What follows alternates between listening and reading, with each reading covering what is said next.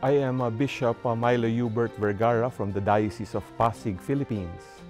And I'd like you to pray for the Filipino people because this coming 15th to the 19th of January 2015, Pope Francis will come to the Philippines.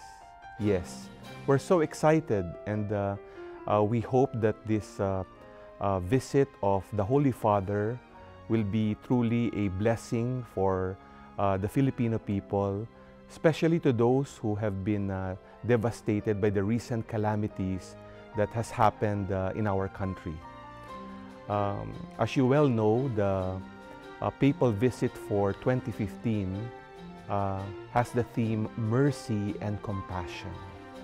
I think this is very much in tune with the Holy Father's battle cry, his episcopal motto, Miserando atque eligendo, which actually means he saw him and he chose him because of mercy. We hope that all of you who also look forward to this visit, wherever you are, all over the world, will truly intercede for us on this blessed occasion. We know that there are many people suffering today. And if there's anything we need, not only from the Holy Father, but for all people from different walks of life, it is to be men and women of compassion, to share the love and mercy of Christ. We are blessed indeed because Pope Francis is sharing that compassion with joy.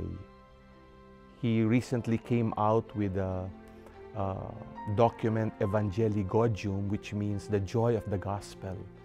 And it is only by proclaiming the joy of the gospel that mercy and compassion can be truly felt by people suffering.